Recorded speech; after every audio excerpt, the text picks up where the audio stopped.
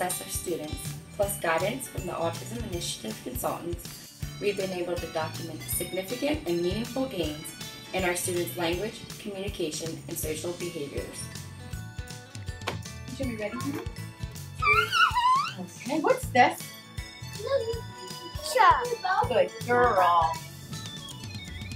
The VB map enables us to see where each student has deficits, so we can develop individualized instruction for that student. Touch the caterpillar. Good touching the caterpillar. Since implementing these teaching strategies and suggestions from our consultants, our students have made incredible progress. Oh, excellent. You talk on that. Oh, excellent. You close the Go.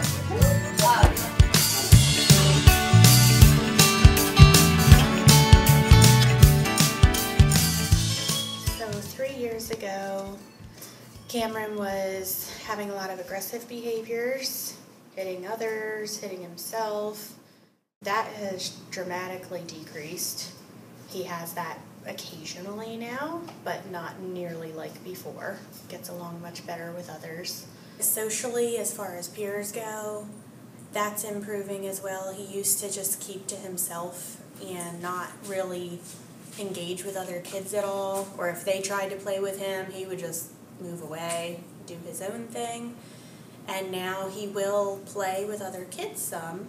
He used to not make eye contact with people, and he didn't have really any sounds that meant much of anything. He would make sounds, but they weren't actual words or, intended words.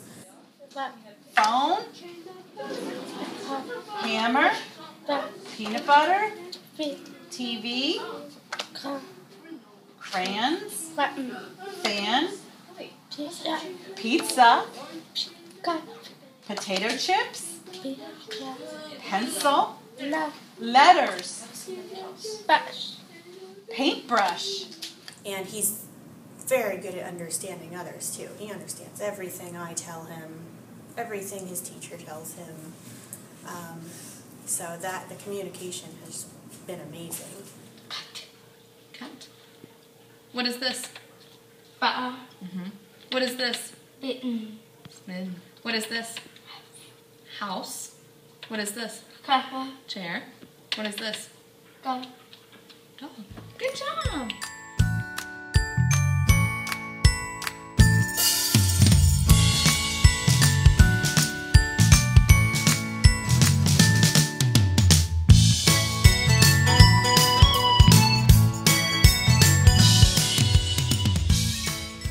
Hi, my name is Lisa. I have an 8-year-old daughter, Mia, who attends one of the autistic support classrooms here in Reed Elementary.